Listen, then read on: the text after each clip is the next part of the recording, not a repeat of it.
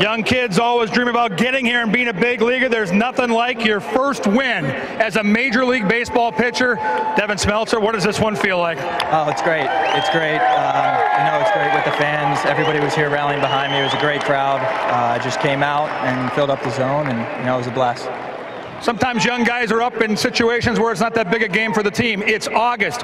Twins are in first place. The pressure's on. Yet you come out here and make it look easy. 90 pitches, 61 strikes. What was working with your stuff?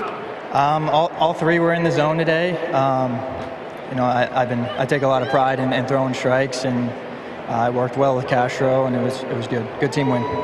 What's it like for you guys to, as young players, be put in these situations? You've gone back and forth a couple of times. Big crowds, big spots. How much are you learning about yourself as a pitcher and a player to be a productive player on this team right now?